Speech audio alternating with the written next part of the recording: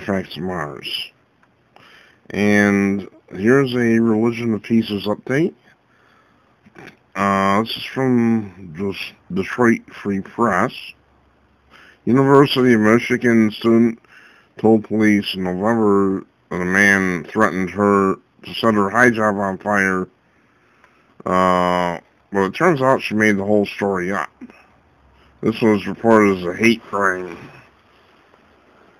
During a statement from the Ann Arbor Police Department, detectives worked along with the University Michigan Division of Public Safety and the FBI to investigate a case which had been classified as ethnic intimidation. Investigators concluded witness interviews and reviewed multiple surveillance videos of the area in question. The department said during the course of the investigation, numerous inconsistencies in the statements provided by the alleged victim were identified. Following a thorough investigation, detectives have determined the incident in question did not occur. So she lied.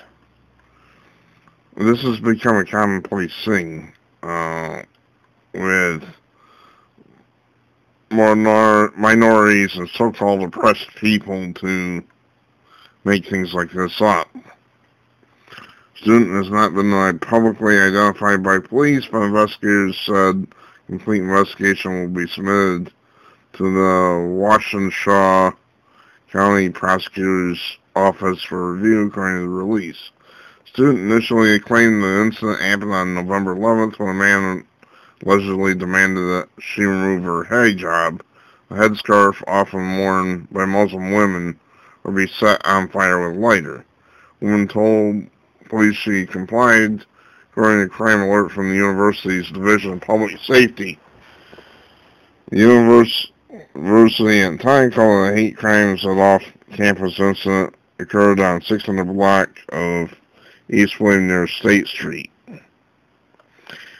After the incident, the Michigan chapter of the Council on American Islamic Relations called for the incident to be investigated as a hate crime, saying the alleged attack is just the latest anti-Muslim incident reported since the election of Donald Trump for president. So there they go, blaming Donald Trump for it. Student made the report during a post-election increase in reports of threats, intimidation, and racially charged violence across the country. So there you have it.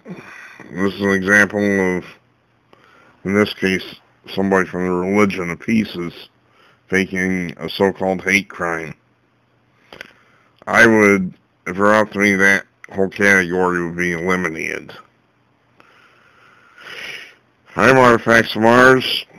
Thanks for watching.